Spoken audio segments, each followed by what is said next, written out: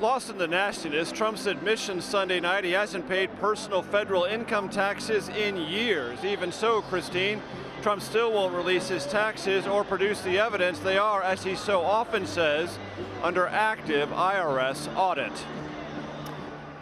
Now, you know, RNC Chairman Reince Priebus held an emergency call Monday night, Major, and he told members that the party stands with Trump. Let's take a listen to that real quick. I want to make it very clear that the RNC is in full coordination with the Trump campaign, and we have a great relationship with them.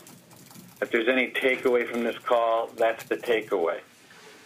Nothing has changed in regard to our relationship, and we remain very much involved and together at all levels of making these decisions on how best to run the operation across the country.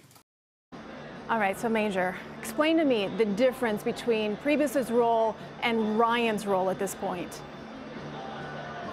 Well, Reince Priebus is the Republican National Committee chairman, and it's worth noting how unusual and almost without precedent that statement from Reince Priebus was at this stage of a campaign.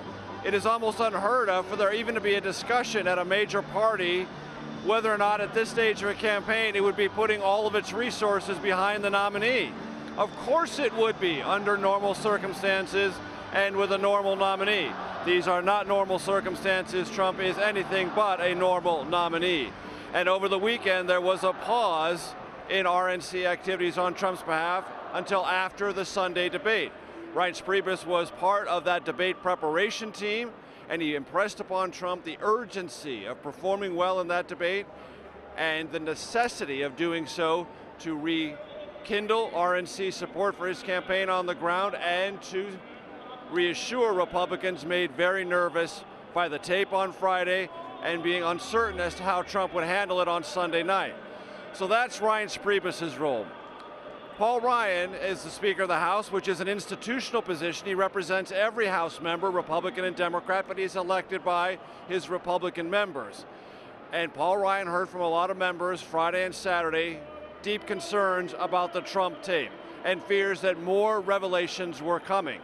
And his initial impulse was to denounce Trump and say, you all are free in the Republican Party conference to, if you have endorsed Trump, disendorse him, run as fast as you can from him. But on Saturday night, Ryan was persuaded to wait until Sunday's debate, let Trump make his performance, and then let members tell him what they thought. And a good number of House Republicans said, hey, leadership, don't get squeamish. Don't run away from Trump. He was nominated fair and square. He's got a ton of votes from Republicans who participated, some for the first time in these primaries. Stick it out with Trump. That's what we want you to do. Ryan said, you know what? I'm not going to campaign for him, and I'm going to let every Republican who needs to, for their own congressional race, make up their own mind. If that means running against Trump, do it. If it means ignoring Trump, do it. If it means running in lockstep with Trump, do it. Do whatever you have to do to protect the congressional Republican majority, but not necessarily make it easier for Donald Trump to win your congressional district, your state, or the presidency. And that's where these two good friends, Reince Priebus and Paul Ryan, both from Wisconsin, both staunch and long-standing political friends and political allies, that's the dividing line they find themselves on opposite sides of right now.